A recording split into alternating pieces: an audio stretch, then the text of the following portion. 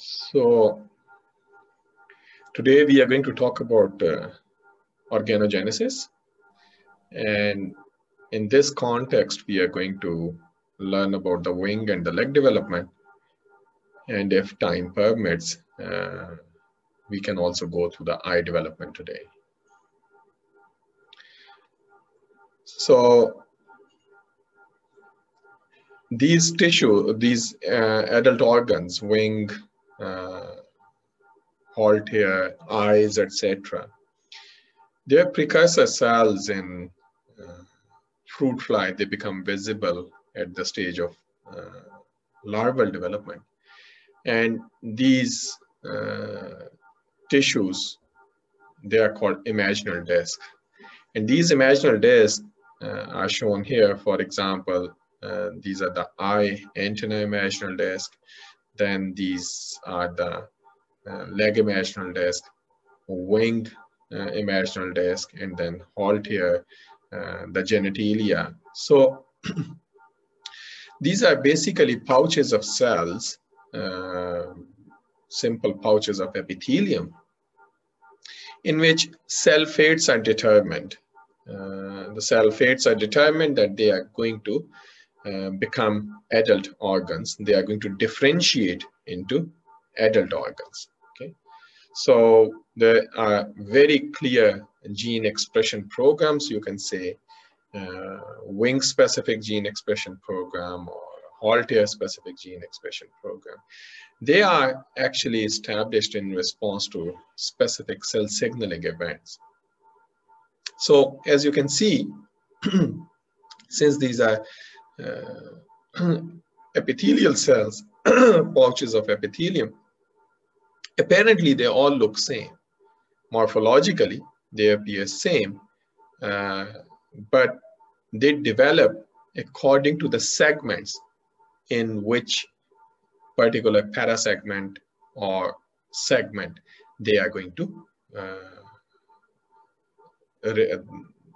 they have their position, and according to the position of their segment, that's how they are going to develop. We are going to correlate these segmental or compartmental boundaries in later part of our lecture. The specification and the basic pattern of these imaginal discs, that actually occurs within the embryonic epithelium. So you may remember we talked about, the earliest signs of segmentations, the minor grooves, and all that developmental pattern which emerges during the embryonic development. It is at that particular stage when the specification and basic patterning of these imaginal discs take place. It's only at the larval stage they start becoming visible because they start becoming big. So at the embryonic stage, they are initially 20 to 40 cells when this specification and basic patterning is occurring.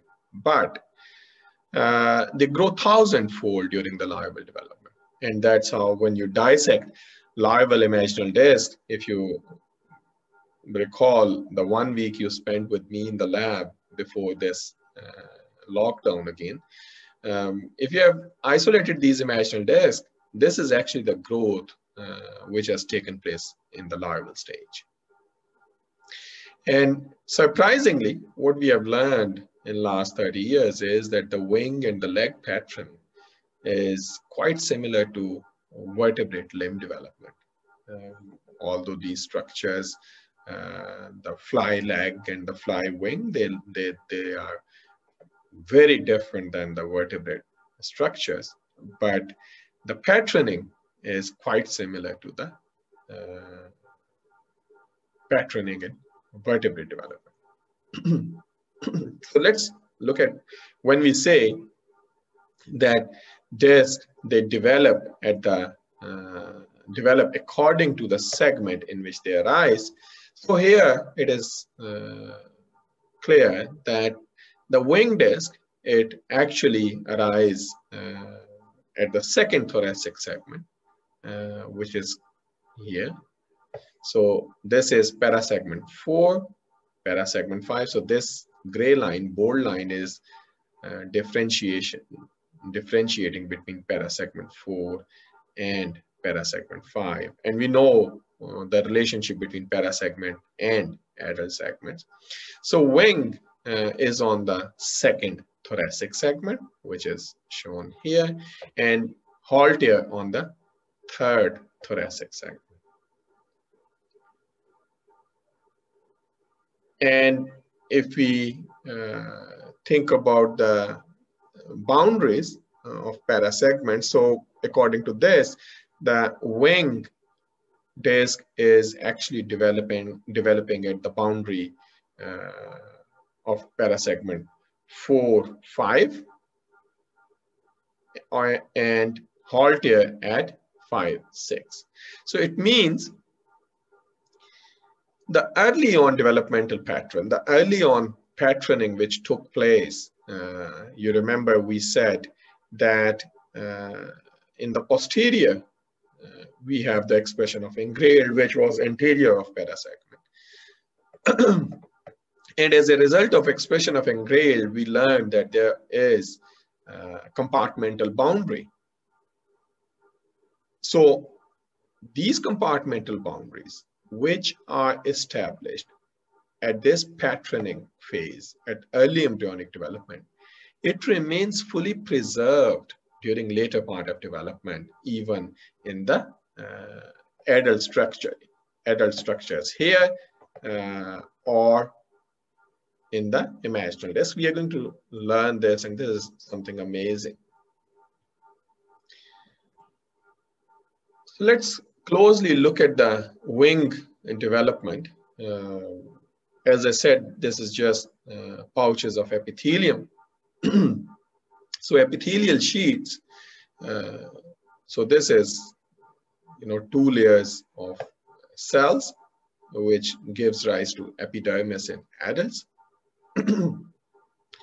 Now, this imaginal disc is divided into anterior and posterior compartment, dorsal and ventral compartment. The anterior posterior compartment, its pattern is quite clear. These cells, they become compartmentalized at the early embryonic development. But the dorsal ventral compartment, it becomes visible when you see the second install larva. Okay, it develops properly at second install larva. If this is the complete wing imaginal disc, wing actually emerges from this particular region of the pouch. So we call this wing pouch. So this, all the cells here, and it's color coded. So this dark one is going to make the dorsal side, and this lighter one will make the ventral side, which is the lower side of the wing. Then this region, the notum, it makes part of the thorax, and that's here you can see. There's a third coordinate, which is the proximal distal in the wing as well, but we'll mostly look at anterior posterior compartment and dorsal ventral compartments. So as I said, the wing, they develop from this particular region, cells which are in the center. Here they are all very close to each other. Dorsal and the ventral compartments, they are next to each other. They are very close to each other. And then from this central line, it starts, the wing pouch is being pulled up. It's just like 2 layers of cells, like 2 closely associated layers of cells. They are pulled outside right from here in the center. Okay, So the three compartments I told you, the coordinates: anterior, posterior, dorsal, ventral, and proximal. Proximal distal. Let's look at the anterior and the posterior compartment first. But before we go there, so this is what I was trying to explain you. So you have the dorsal region, the ventral region. When the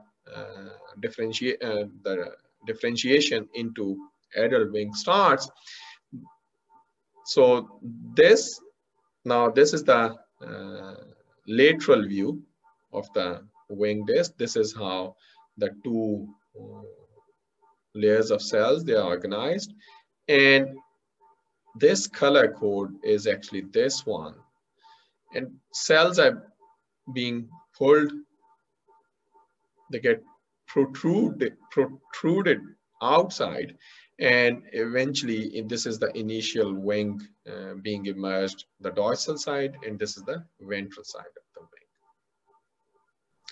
wing. This thing happens at the posterior end. Pardon? This thing happens at the posterior end, right? No. The posterior axis ki side pe. So anterior posterior is here, anterior and posterior. This is happening along this axis. Okay.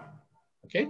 If we look laterally from a side, so this is the, let's say this is the wing pouch, the center. This is this picture. Okay. This one. Now, if I turn this like this top side, this one will be visible to us, that this is not a flat layer. There are, you know, such bumps, and then we will see here all this region, the wing pouch, and from here this gets pulled out along dorsal ventral axis, which is this one, and dorsal remains towards head and ventral away from the head. In this one, we will have anterior posterior. We'll have to turn this one, this for during of what has happened during my metamorphosis.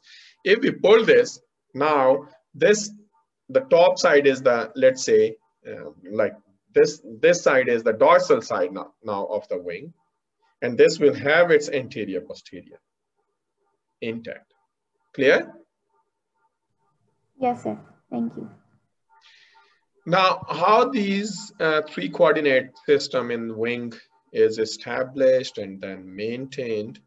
Let's first look at anterior, posterior, and then we will, during this time, and we'll be learning about anterior, posterior patterning, we'll also get into the dorsal ventral pattern as well.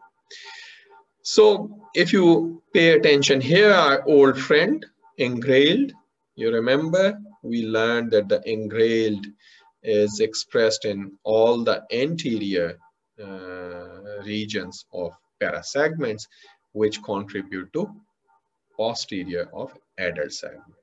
So if you look at now posterior compartment in the adult, we see expression of engrailed, and this engrailed is missing altogether in the anterior region. And we know that the expression of engrailed contributes to compartmental boundary.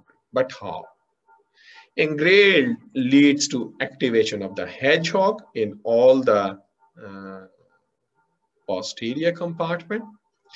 And since we know that the hedgehog is a morphogen, it's a paracrine factor, it diffuses, and right here at the anterior and posterior compartmental boundary, this dashed line, right there, it activates DPP, our old friend, DPP, decapentaplegic. Okay?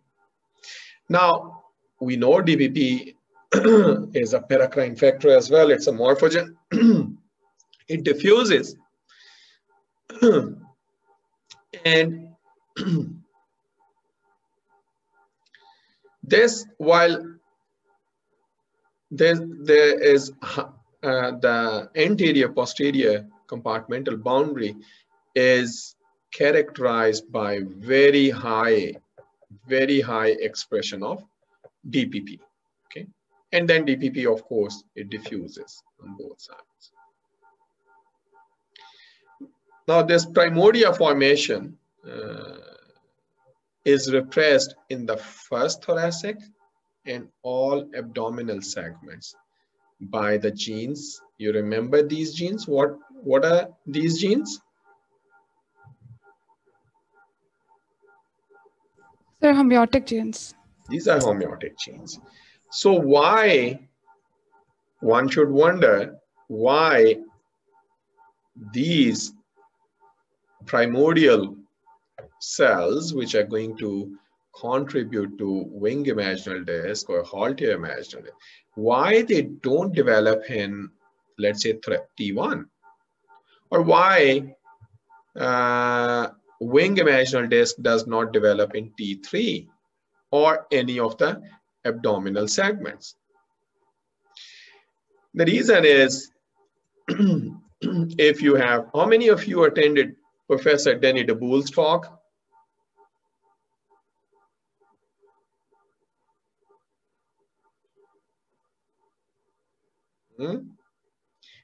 डेनी डबूल की talk किस किसने attend की थी? The one, good. So ones who attended that talk, they remember he talked in great detail about the reason of precise expression of homeotic genes, and in his case he told a story of HOXB13, I remember. And similar is the story here, the ABDA, UBX, sex-com reduce. So this is the antennapedia gene, this is the bithorax complex genes. They are the ones who repress the formation. So sex-com reduce, which is the antennapedia, of course, represses development of wing primordia in first thoracic segment, and the others, UBX, ABDA in the T3 and other abdominal segments. Now, if you pay attention here, another of our old friend, we talked in great detail about wing glass, is actually not expressing here in the AP coordinate, but it's in the dorsal ventral axis. Okay. And again, you can see these arrows telling us that it's diffusing along dorsal ventral boundary. Now, let's look at the anterior posterior compartment, and then while doing that, we will come to dorsal ventral as well. We learned that engrailed, hedgehog, and DPP, they are the organizing factors for, sequentially developing the anterior posterior coordinate system. Now, how it happened, we learned that there is lineage restriction, which engrailed produces, and expression of engrailed, it produces a smooth AP compartmental boundary by activating hedgehog, which in turn activates DPP. DPP diffuses on both sides. We know DPP is the homolog of TGF-beta, and high expression of DPP here is actually right at the compartmental boundary. And it is assumed that probably DPP is the positional information for,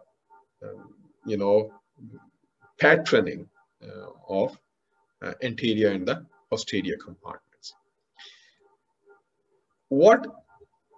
How DPP expression looks like? This is how normally in wing disc, if you stain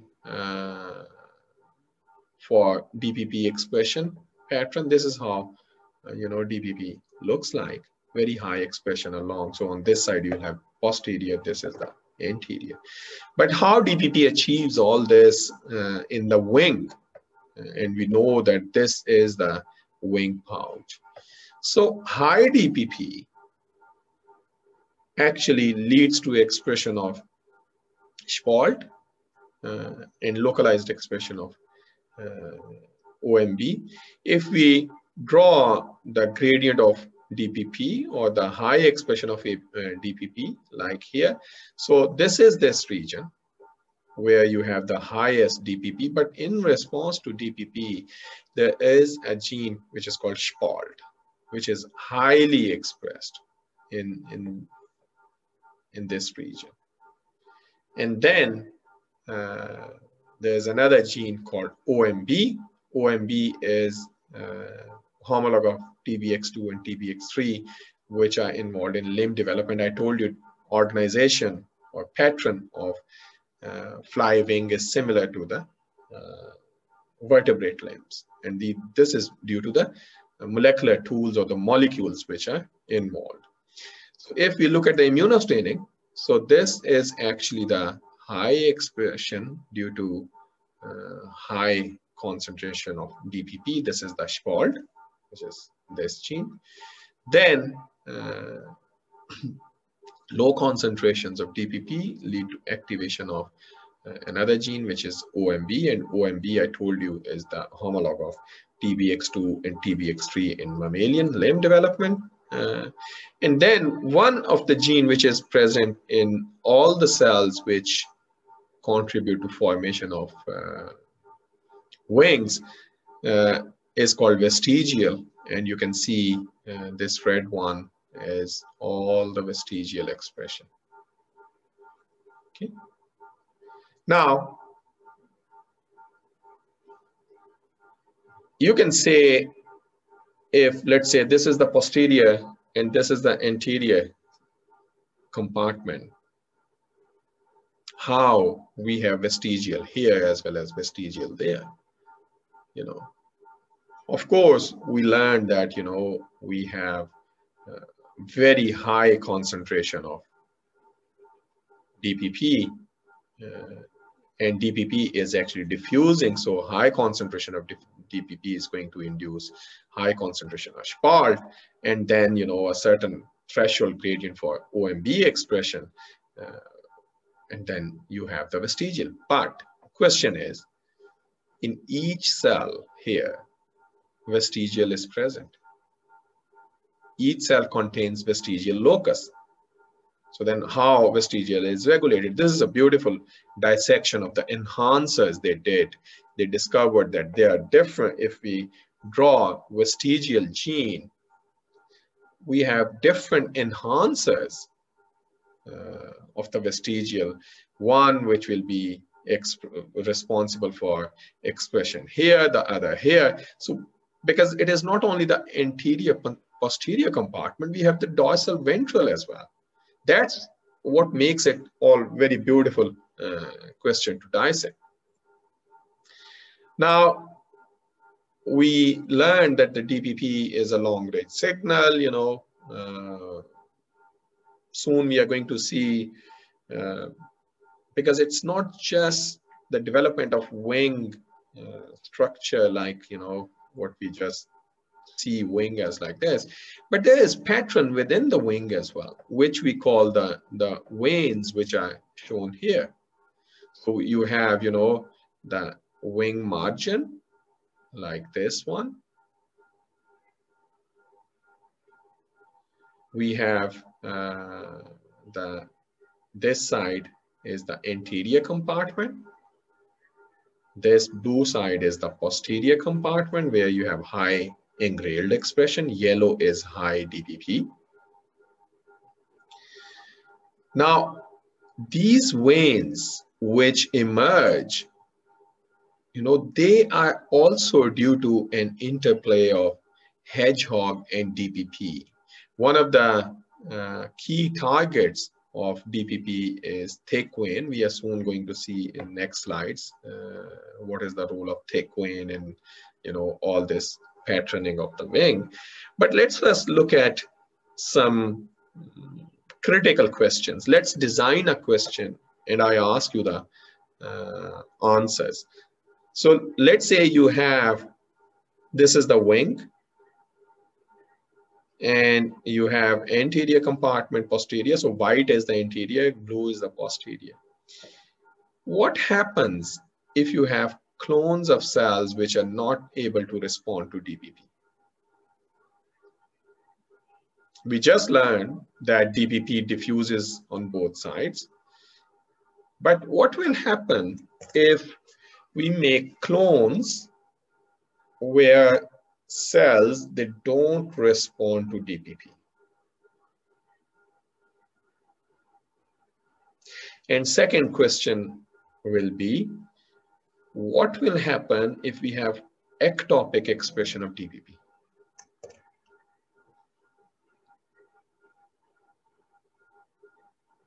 Think about what we have learned so far, okay?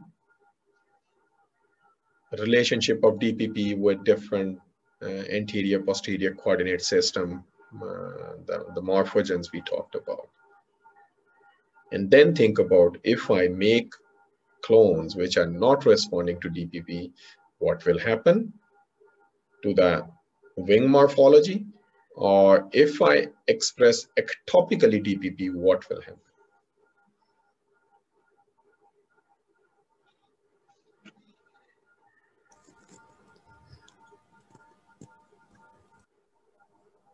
So I think the anterior posterior boundary will be disturbed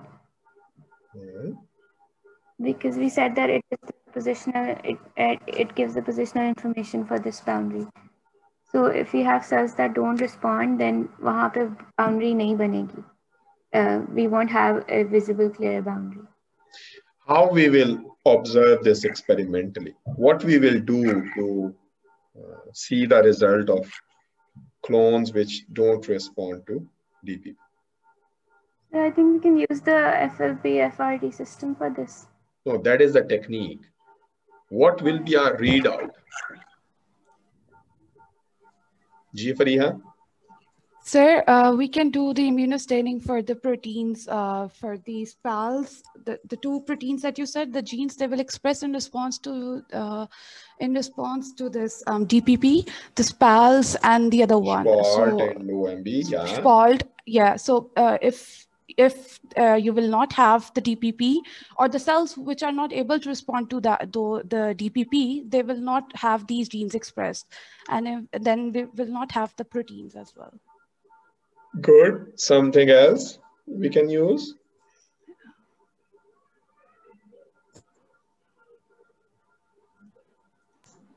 Sir, the vestigial can also be used because the vestigial is inactive in response to DPP. Good.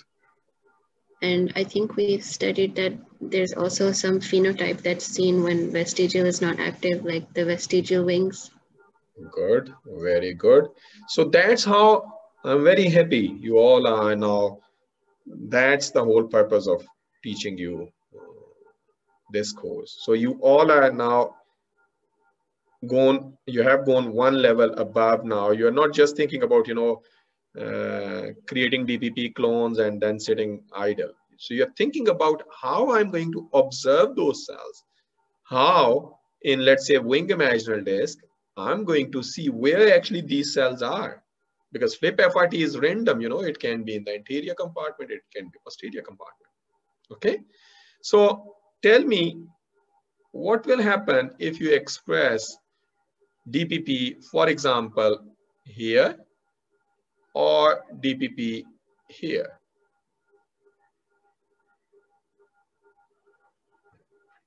And what will you observe?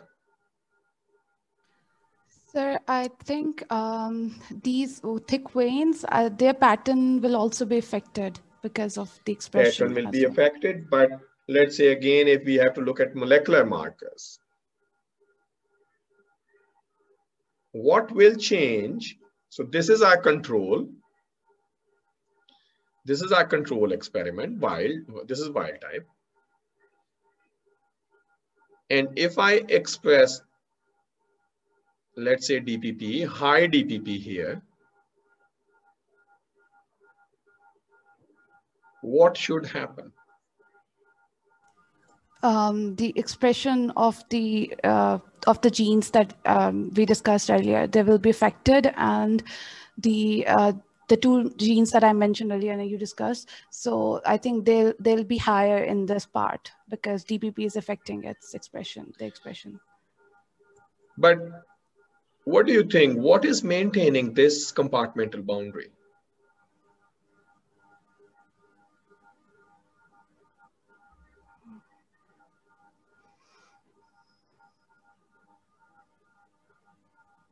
What will be effect on this compartmental boundary if we have high DPP here? So the high DPP from the clone cells, which are ectopically being expressed, that ADPP will diffuse from that as well, and I think it will go towards this boundary, the interior posterior compartmental boundary. It's a morphogen. It will diffuse on both sides, this side and exactly. this side. And yes, and then I think it will affect this compartmental boundary as well between yeah, interior. But what we will do to molecularly see that new boundary is being established?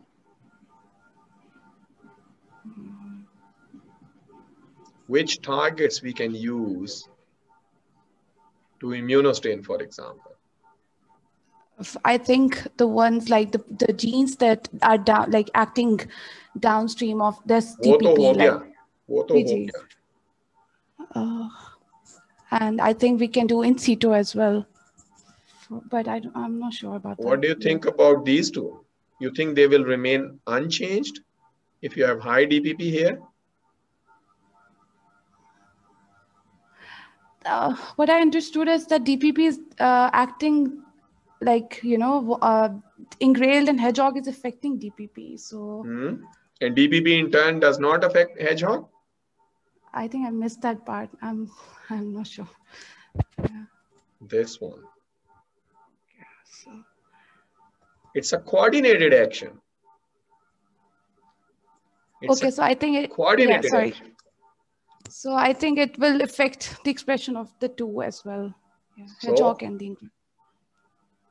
If we have cells which do not respond to DPP, we will not see SPART and OMB expression, right?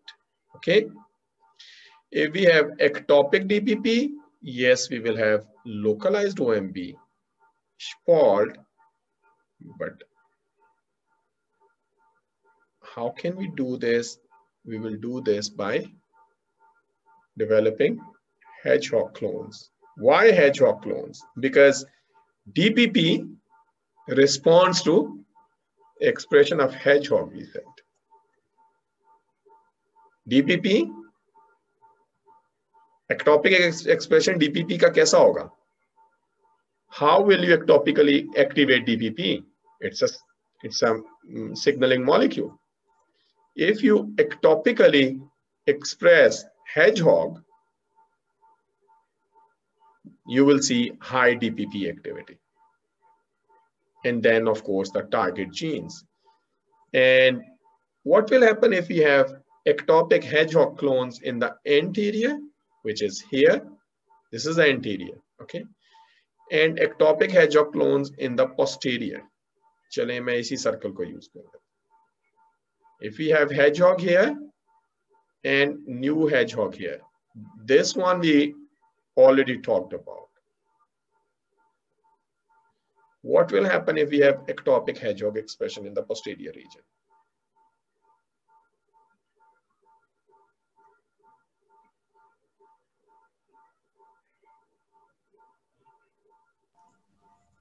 I think the compartmental boundary will be shifted as well, because the hedgehog will diffuse and activate, the winglets, and that's how it goes.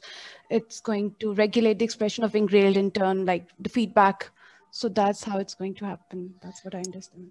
So nothing will happen here because this is a this is a very tight control, posterior compartment. And so if you have hedgehog is actually already there.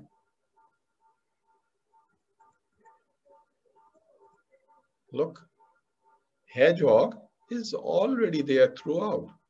Even if you bring in hedgehog in response to engrailed, already hedgehog is all over the posterior compartment. If you bring in hedgehog, nothing will happen, no effect. But if you have ectopic hedgehog, you will have new source of DPP, and the phenotype will look like this.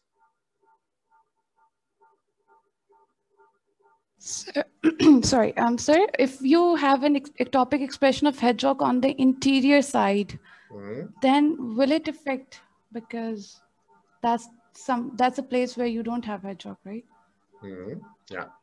So then it will have an effect. This will activate high DPP there. Yes.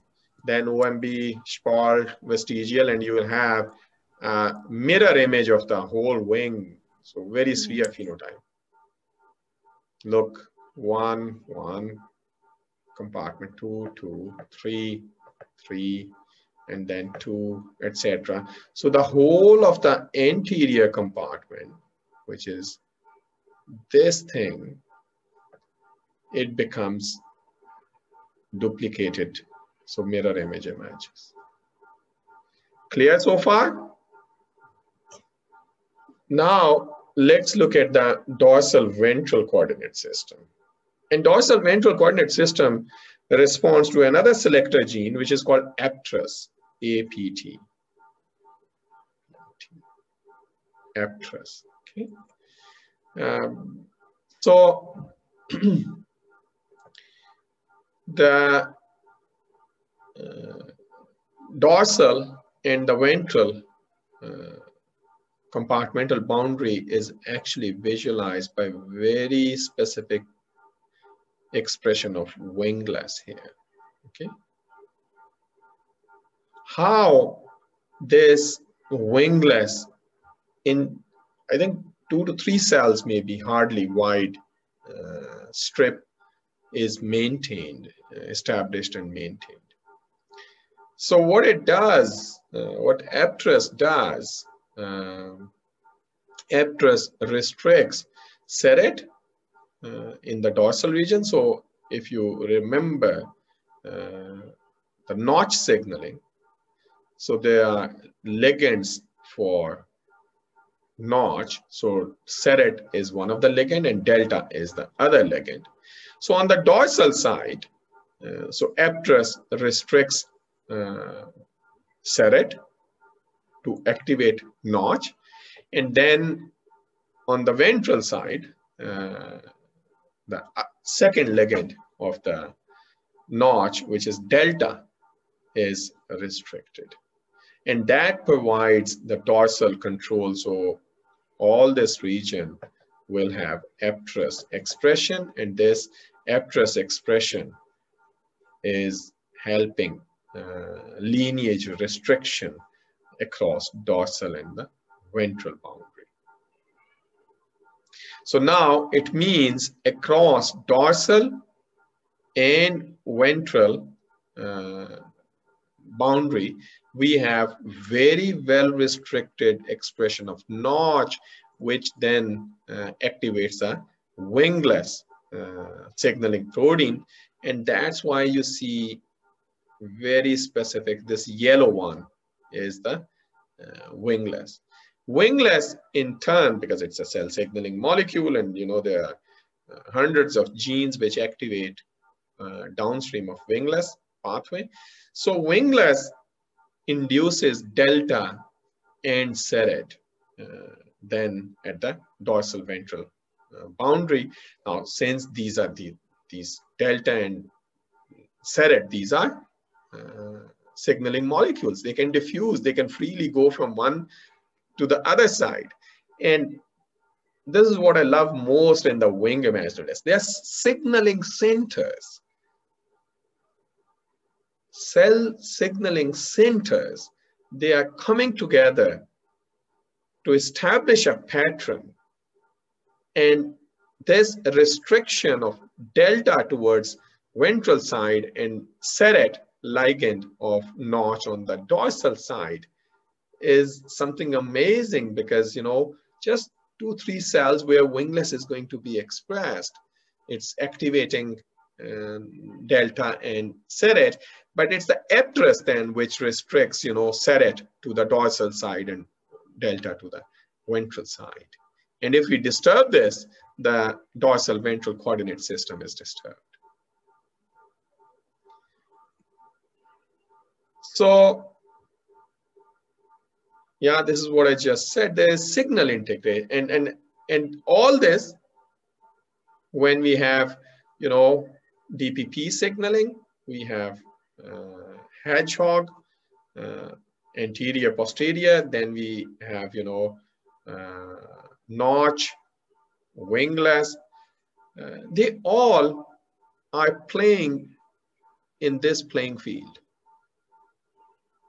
to maintain the compartmental boundaries. And all the signal of these signals during the wing development, that plays a role in expression of wing. And we say, you know, the vestigial actually integrates all these signals in a very characteristic gene expression pattern of vestigial. How vestigial is actually, you know, responding to different signaling centers. What we have learned is that there are two cis regulatory regions. I told you in the beginning, but then I stopped. I didn't want to confuse you early on. So if we draw a wingless gene, there are enhancer elements which are responsible for such expression of wingless. So because this is dorsal ventral boundary, this is anterior posterior. Now what has happened, you have now 4 quarters of you know, wing pouch made in the imaginal disc, and vestigial is expressed in each. But we just learned that, you know, there are different signaling centers. Each cell contains vestigial, which means vestigial being expressed in this quadrant is different than this. So each quadrant has a very specific signal to activate vestigial. For example, we just look at here, and this is the dorsal side, and all this blue is the apterus. Okay, and you can see in all the dorsal side we have the seret, which is the ligand for notch, is present. It is restricted in the dorsal side. Then this these black dots are the expression of wingless, and you can see along dorsal ventral very, very clear boundary of wingless. And then these ones are basically these vertical blue lines are the vestigial enhancer. Now, if we draw a vestigial gene here, this is exon 1, then you have the 2, 3, no, what I'm doing. So you have exons of vestigial, and here you have these cis-acting elements. So this is one enhancer, this is another enhancer, and these are lying within the introns. Okay. Enhancer 1, enhancer 2, enhancer 3, and enhancer 4. Each of the enhancer, for example, this enhancer 2, this gets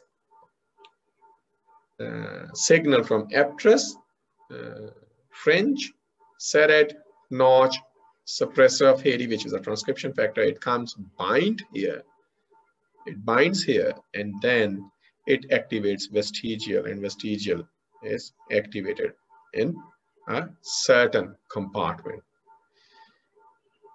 This enhancer, which is between this axon and exon 4 and exon 5, this enhancer, the quadrant enhancer, it gets activated in response to engrailed hedgehog DPP DPP activates thick vein, MADS, transcription factor, binds here to this enhancer and activates the vestigial, and then you have expression of vestigial.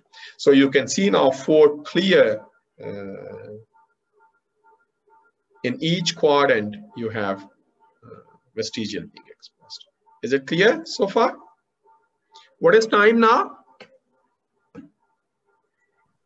It's 10:53. Okay. So let's stop here. No, let's cover this and then we cover the leg development. So how the waning pattern takes place in wing. So there's, as we learned, there's a gradient of hedgehog and DPP that specify the anterior posterior compartment. Here, if we just, you know, imagine this is the wing pouch and these are the veins, you know, vein 3, vein 4, etc. These are the pro veins in the wing imaginal disc. This region is the intervein region. No vein is developed here. So what we learn that, you know, there's an interplay of hedgehog and DPP. They try to, you know, overcome each other. So DPP is trying to inhibit hedgehog. On the other hand, hedgehog in the intervein region tries to activate EGFR signaling. Okay. But since DPP blocks hedgehog in the intervein region, so there is the target gene of DPP, which is called blistered. Okay. Now, both hedgehog and DPP can activate blistered, which is expressed in the intervein region. It's a transcription factor again. And this expression of transcription factor actually determines fate for cells which are present in the intervein, that these cells are not going to make veins. Okay. Now the expression of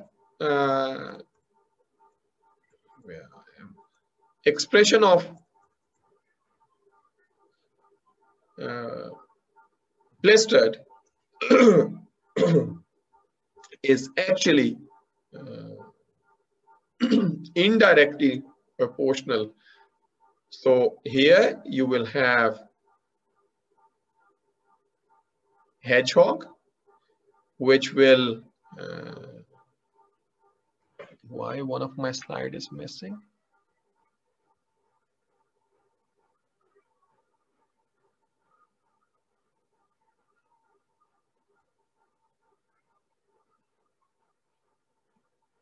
Let me see. We have now the leg development. Yeah. Yes. Yeah, one slide is missing, but anyway, I can try to explain you here. So how hedgehog and DPP are specifying this vein pattern is both hedgehog and DPP, they indirectly activates the rhomboid. Rhomboid is actually a serine protease, which is part of the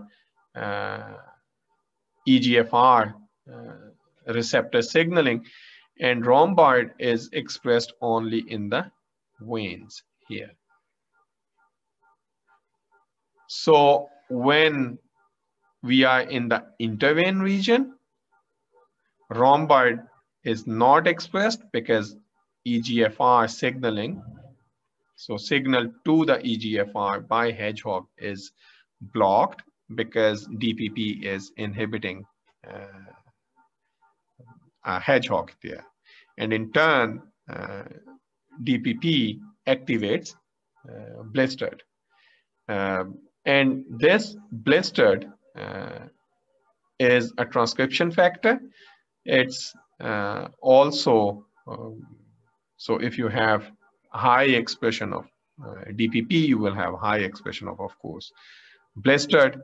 And then here in the veins, you have hedgehog activating EGF receptor signaling, activates rhomboid, and high rhomboid here then has high high rhomboid means development of veins. So if we pay attention to this color code, so EGF signaling here, I was saying EGFR. EGFR is actually receptor, EGF signaling. So activation of the EGF signaling leads to high rhomboid. And then these lines, they are representing EGF signaling, okay? Then you have these, other players, which are the Iroquois, which, is also downstream of the hedgehog. So in the intervein region, what we see, we have control, overwhelming control of DBP via blistered, and in the veins, we see EGF signaling in response to hedgehog. And we see then development of these veins, and in the adult veins, what we see is such veins. These veins are actually due to such interplay of these cell signaling molecules. So let's start the leg development in Drosophila. So in case of leg in the insects, these are basically simple tubes of epidermis which are joined together. And the epidermal cells, they secrete outer cuticle exoskeleton, which is visible in such a form. And within these tubes, we have the muscle and the nerves and the connective tissue. And if we look at the leg imaginal disc, this is how it looks like. It has an anterior compartment, posterior compartment, then of course it has dorsal and the ventral compartments as well. If we look at the fate map of the cells within the leg imaginal disc, it's very interesting because the cells at the core of the imaginal disc, they make the most distal part of the adult structure. And the cells at the periphery of this leg imaginal disc, they make the most proximal part of the leg. And the cell fate, or the fate map, has determined the molecules or the molecular players which are involved in, here, for example, they have gene which is called distal S, DLL. In distal S mutants, this part is not going to develop, okay? We are soon going to see the interplay of different genes which are involved in, or transcription factors which are involved in such a systematic development. You see it's a color-coded thing. So the tarsus, the most distal part, is due to these cells. Then the tibia is next layer of cells. Then the femur, trochanter, etc., coxa. If we look at these cells in leg imaginal disc, so this is just the top view of you're looking from top. But if we look again from the side, from the lateral view, this is how the imaginal disc, the epithelial cells are organized, okay? I mean, these are color coded because we just saw some of the regions. So now when the metamorphosis takes place and differentiation starts. So you literally pull this from center here, and it's like pulling out in inside out socks, a pair of socks. Okay, just like you inside and you pull, you hold from the center, the most distal part of your socks, and you bring it out.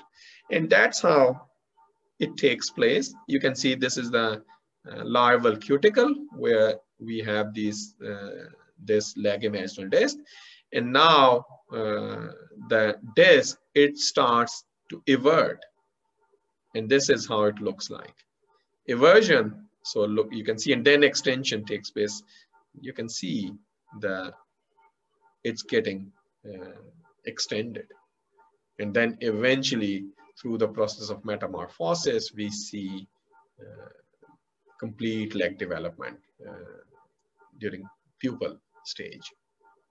Now, what is happening? What are the molecules? Again, we have engrailed, we have hedgehog, we have DPP, we have wingless. Initially, these are 30 cells or so at embryonic stage, I would say. And then they become 10,000 in third install line. You have the posterior compartment, which we know is high in the engrailed expression. So I think by now you should know, whenever we are going to talk about posterior compartment, first thing which should blink to your mind is engrailed, and then hedgehog, because engrailed activates hedgehog.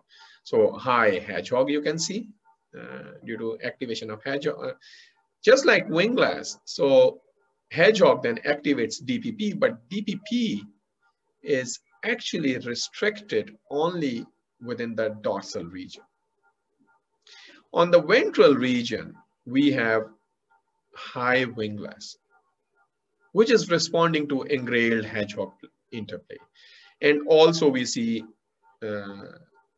wingless also spreading next to the DPP. Now, you can see this core. So the point where we will have DPP and wingless signals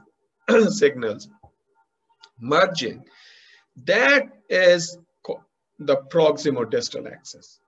That is the core from where this is going to start everting. Now, let's look at the molecules which are involved in this leg development. So we have, in case of proximodistal patterning, what happens, we have the gene called distalless, which is expressing where DPP and wingless are just coming across each other. So this distalless, the expression of distalless is also being affected by DPP and wingless due to positive actions of DPP and wingless. And on the distal side, the cells which are going to develop distal. So this region is going to make the most distal, and this blue one, the peripheral cells, are going to be slowly divided into the more proximal cells of the leg. Now, after establishing the distalless, the next gene which gets active is the Dachshund, and you can see these are the cells which get determined, and then eventually the homothorax, which is expressed in the more cells in the most proximal cells. So this is how the proximodistal patterning actually takes place by establishing expression of distalless in the most distal part of the ligament, so in the cells which are going to contribute to development of most distal part of the leg, and then homothorax, which is a homeodomain transcription factor, which is established in the, so think of disc like this, okay? These rectangles are actually homothorax here and homothorax here, okay? So this is how the patterning of leg imaginal disc takes place. Now, we also know that, you know, there are 3 pairs of imaginal disc.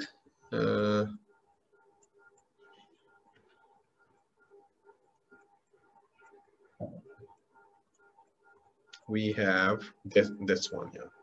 So you can see first pair of leg is in the thoracic segment 1, thoracic segment 2, and thoracic segment 3.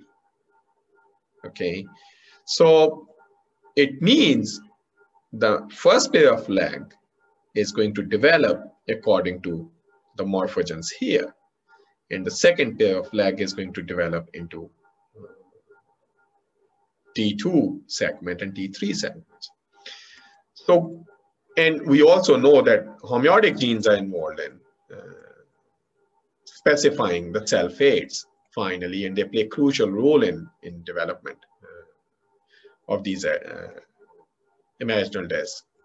Now, Antinapedia is the gene which is expressed in parasegment 4 and 5, and this is the one which specifies the disc of second leg pair.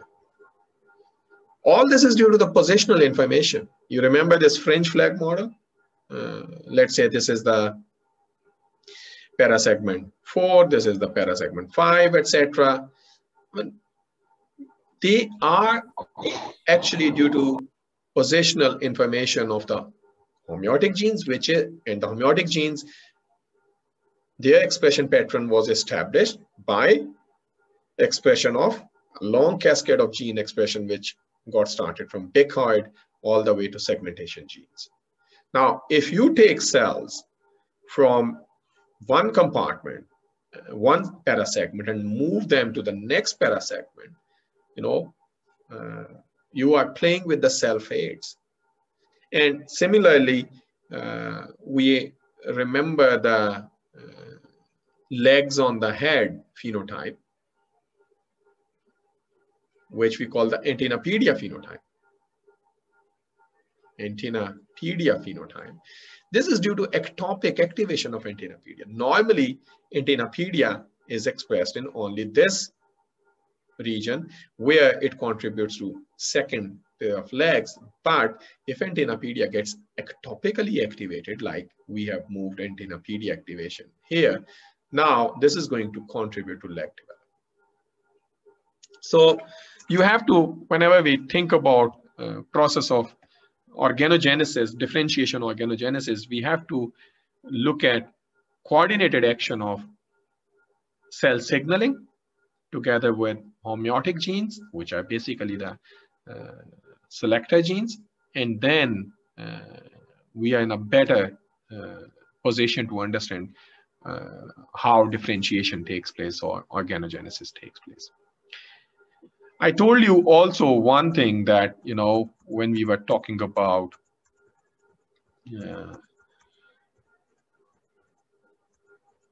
development of wings and halteres and specific segments, what you should know is, just like we talked the case of Antinapedia, that if you bring Antinapedia here, you will bring legs there, okay? We said homeotic genes are involved there in their development, of imaginal disc, their fate, and then eventually the adult organs. So here, for example, in the halter disc, we have UBX is active, which is silent in wing disc. So UBX transcription factor, which is a homeotic gene, is actually active in the halter disc, and that gives rise to cell fate of halter cells. Okay, this was just coming to my mind when I was telling you about Antinapedia. So now you can design experiment. If somebody asks you to go and ectopically express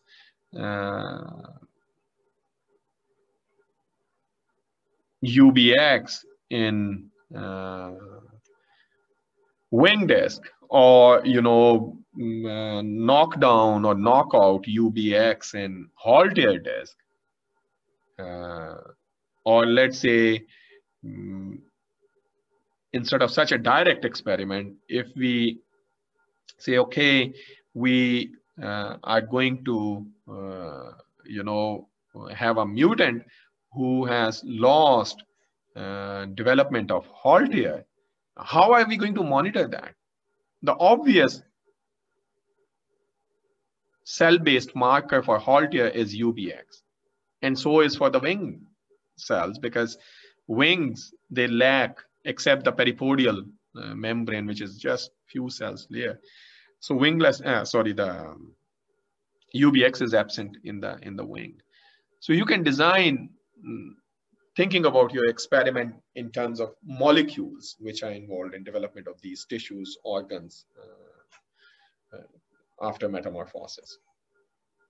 Now, this is what the last slide is. So you can see wing imaginal disc, Haltier imaginal disc, first pair of legs, second pair of leg, third pair of leg, the salivary glands, and these are the segments in head, segments in thorax, in abdomen. Now, these are the expression patterns of homeotic genes. Labial, the homeotic genes. Again, I would refer you to Professor Denny DeBoule's talk, then the Proboscipedia, then deform. So all the way to Antinapedia, this is Antinapedia complex. Up to here.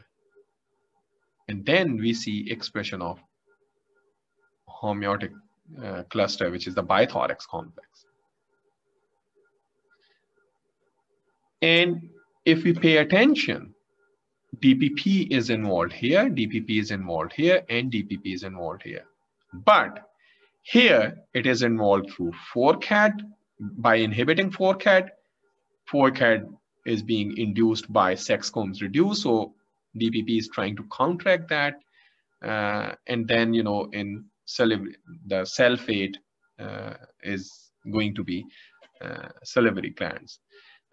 Here in this region, we have where we have the wing, we learned, DPP is, acting on distal less, wingless is positively acting on distal less. UBX, ABDA are trying to block distal less, and then you have leg development. Okay, in the wing, what we have, DPP activating vestigial, sex chromes reduce, UBX, ABDA, they are trying to inhibit vestigial, but they are not successful in the wing. Wing will develop, but here in the Haltier, UBX will be active, vestigial will be silent, and then we will have Haltier development. So this is a beautiful, this is the beauty of learning development and dissecting various using various tools which we have in fruit fly to understand how pattern formation takes place, and then how one cell fates are determined, how these specialized cells, they contribute to development of different organs. This was my last lecture. I'll ask Schwab if I can take lecture on Thursday as well, because I want to cover the development of eye here. So that, because this is another beautiful model where we will see cell-to-cell communication, and this is, to my knowledge, I mean, to my little knowledge, this is one of the most fascinating example, the development of eye in fruit fly, where we see just two cells, which are mentioned here, 8 and 7. So it's called, if a gene called 7ls gets mutant, 7th is not missing, and boss. So there's this communication going on, and that if these two cells, they don't communicate properly, we have completely disorganized or malformed eyes. So any questions? Are there any questions? So if there are no questions, I would like to thank you all. And I'll let you know if I'm going to take next class or not. Thank you.